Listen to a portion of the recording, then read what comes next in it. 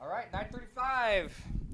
Welcome everybody to lab number 4. My name is Nick Caalim, and I'm the children's pastor at a church in Tacoma called Life Center, and been there for 13 years. I guess 15 if you count the time that I was interning there as well. So it's been a little while. This last summer I did a wedding for a young lady who was a child when I started, and it's just weird. It's just, yeah, I don't want to think about that. I don't want to think about that. Good. Well, this session is titled Developing Nearsightedness. How many of you wear glasses or contacts of some kind? How many of you have the same affliction as I do, that you see better in the distance than you do up close? Any far-sighted people? Okay, so anybody nearsighted, you see better closer than you do in the distance. Well, all right, the nearsighted people. That's funny. Like it's like more than like 80% of the room. So you pick the nearsighted class. It says developing nearsightedness, not you already have developed nearsightedness. But I'm using this idea about sightedness to help us remember that our role is a bifocal role in children's ministry. Let me get my notes out and we'll get started. So thanks for coming today. See, I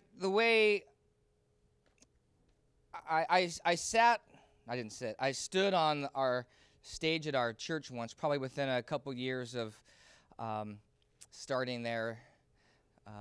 On a Sunday night, our pastor asked the children's pastor, myself, to go up there and deliver a sermon, right? So I was nervous, and I worked hard on just what I wanted to say.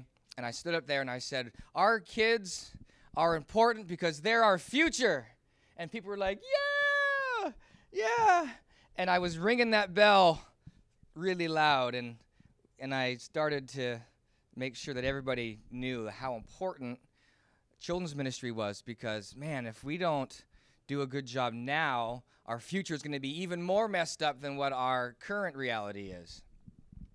And I think that's a vision problem. I know my heart has totally changed, because I don't necessarily just see our kids as the future any longer. And we have some vision problems that come up. Our world, we see our world now, and we see it as it is now, and we just simply see that our world needs to be fixed. It needs fixing. We simply see the problems, and we have a clear picture of what it looks like without those problems.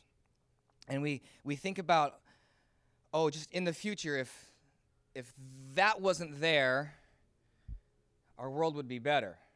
We get these grand ideas about what the future would look like if it didn't have this in it. We've also kind of bought into this idea, and clouds our vision, that it's the adults that are the difference makers. That for some reason or if you think of it this way, often our pastors might put pressure on the children's ministry to be excellent, so the parents could bring back their kids. It's like the reason to have a good children's ministry is so that we can also get the parents. It's like we're going to use this tool of children's ministry so that we can actually do the real work of ministering to the parents. Wait a second. That doesn't jive with me. Something about that doesn't seem right. That excellence in children's ministry is what we need to do, because we got to have those parents who are going to tithe and pay the bills. Because really, the adults are the ones who are going to make a difference in the world anyway. I see some nodding heads like, yeah, I see where you're going with this. And I see some shaking heads like, oh, I exactly get it. Adults will pay the bills. Adults are the difference makers. That's a vision problem that I see. We have a vision problem that children are the future, exclamation point. Like I've said, I stood on that stage once, and I declared it and got applause because of that statement. I drove by a school once around our town, and it was a time when my heart was beginning to change, and I was starting to develop some different-sightedness. Drove by the school, and they have the reader boards. You put the letters up, and you spell something, and it says school, 4 walls with a future inside. And I kind of wanted to drive my car into that sign and knock it down. It was like, no, this isn't right. That's not the case. We don't want the kids to be seen as only the future. We don't want our church to grow old and die, and we have to close the door. So we had better have an amazing children's ministry to help keep us going for the long haul. That's a vision problem. I think sometimes children's leaders, as parents, we ask this question because we have a vision problem. We ask the question of, we ask it to a child, what do you want to be when you grow up?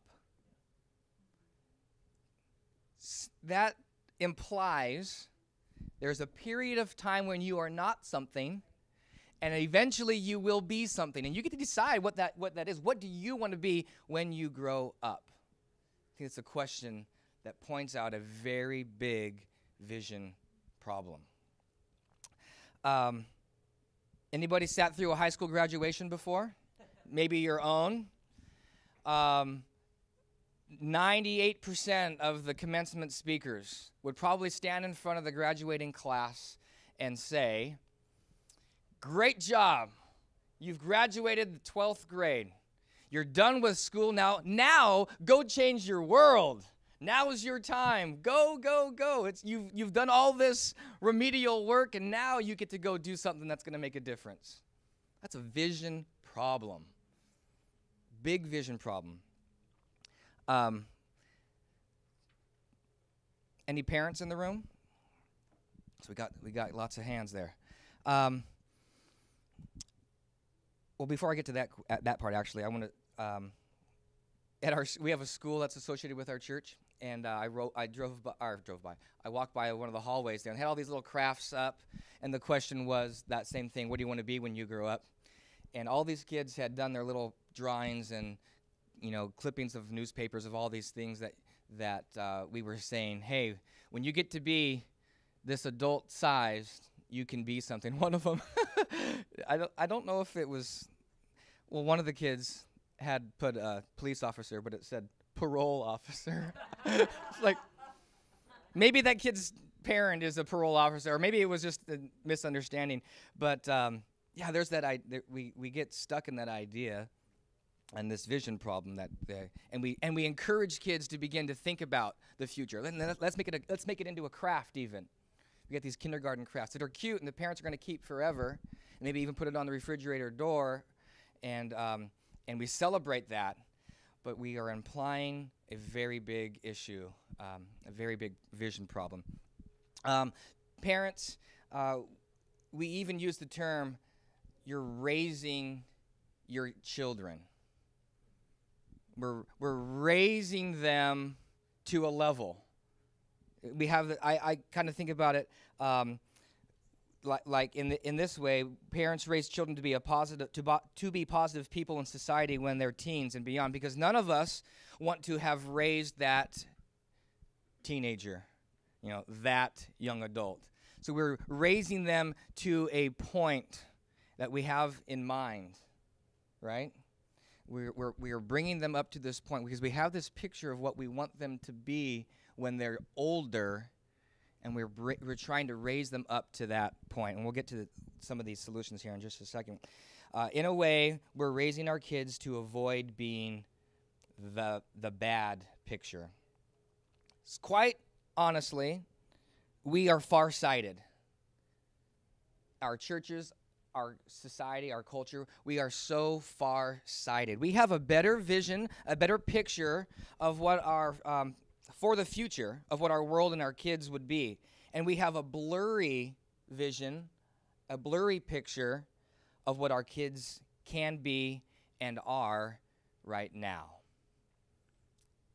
Let's use the analogy again. If I take off my glasses, I'm going to have a harder time seeing what's right here on my paper, but I can see that clock pretty well. I have a better picture. I can see better what's going on up there than I can see what's right here in front of me.